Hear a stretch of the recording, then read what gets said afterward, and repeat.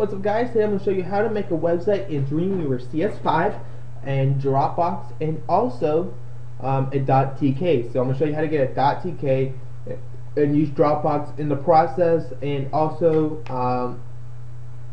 taking a HTML template off the internet, editing it and making your own website. So what we're going to need is Dropbox. You can go ahead and Google Dropbox right offline. You can see here Dropbox.com. Go ahead and click it, download it for Windows, Mac, Linux, and mobile. And it's very easy installation. It's free. It gives you 2 gigs with the internet online. It's actually pretty nice. I use it all the time.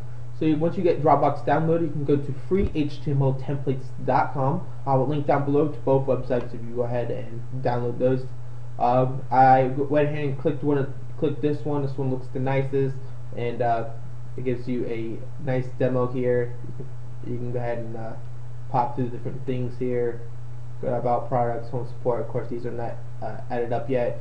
You got your 2 advertisements and copyright, stuff like that. And go ahead and download it. So once you got your HTML template on your desktop and you have your Dropbox installed, what you need to do is extract this template. Extract files. Click OK.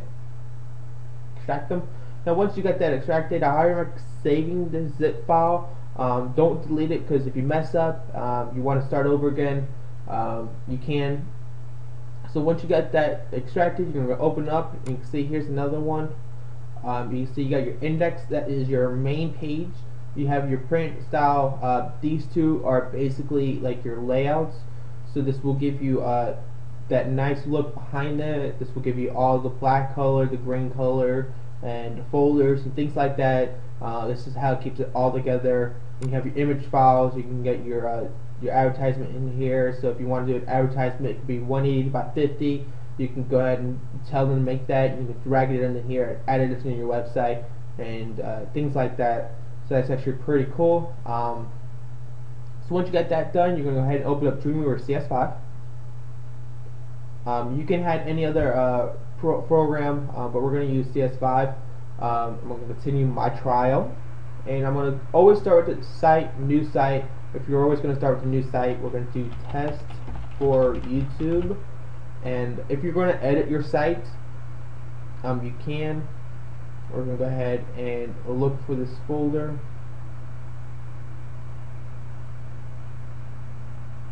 Here it is. We'll open it up. Now once you get into the folder, it says images, and you don't see anything else, you don't see the index or anything like that, just go ahead and click select.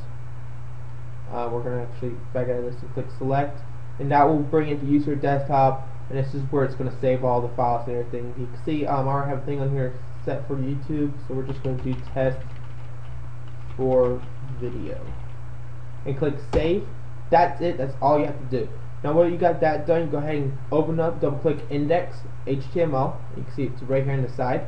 Now as you can see, this is over. I don't know why this is like this, but we're going to go split view.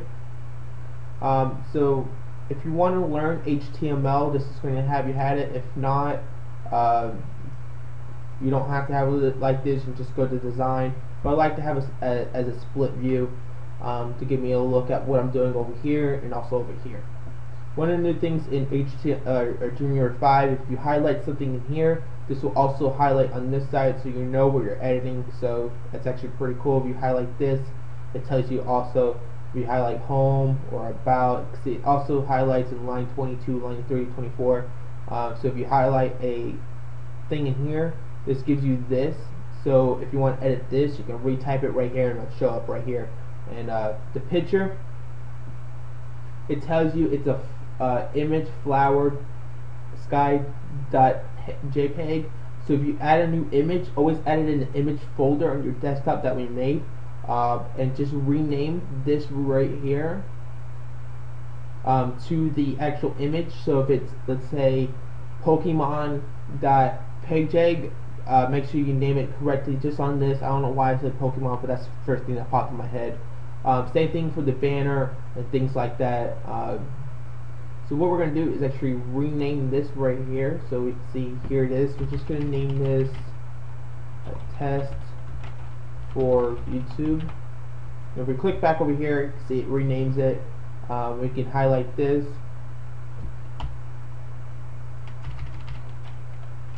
This is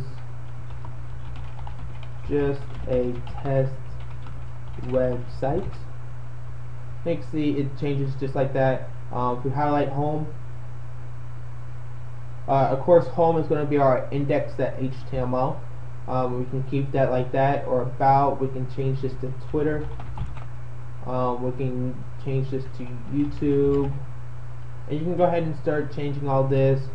Facebook, MySpace. We can change this to Contact Me. And if you want to add a new tab, all you have to do is just copy one of these, Control C, go to the end of the last one, go ahead and click Control V. Actually, what you want to do is actually click Enter, then Control V. Enter, Control V. You can see it brings up a new one. All you have to do is rename this to anything you want. iPhone 4 videos. And once you click over here, you can see it brought up a new tab. We hit Shift or Control Shift S, save, yes, and we minimize this, and we go in our folder. We go into this folder and we'll click index. You can see it did pop it up, but you can see this is too long. So if you want to get rid of these, if you want to get rid of MySpace, we could just put iPhone channel on there. We can if you wanted to.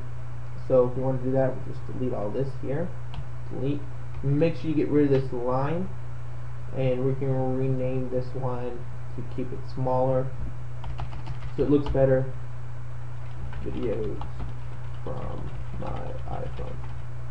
And we click enter, C, Control Shift S, enter, minimize, and we can open up the index. And if we reload, you can see it does that. I'm just going to move that over so I don't have to keep opening it. And if we go back in here, you can see it's too long. So we're just going to delete some of this. iPhone 4. And Control Shift S, enter.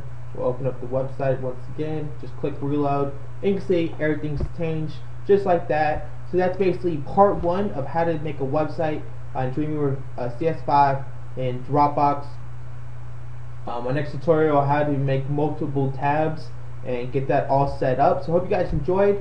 Wait for tomorrow for the next video, and follow me on Twitter, twitter.com/TimmyAmont, and also go ahead and check out my website, timmyamont.tk, and also check out my other site. You can see this is going to be my main site. I have 146 days to make this my actual site. This is just a under construction thing. And go ahead and check out my other site, appleplace.com.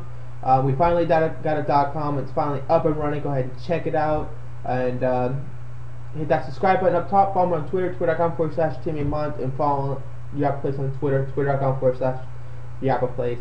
And I'll see you guys in the next video.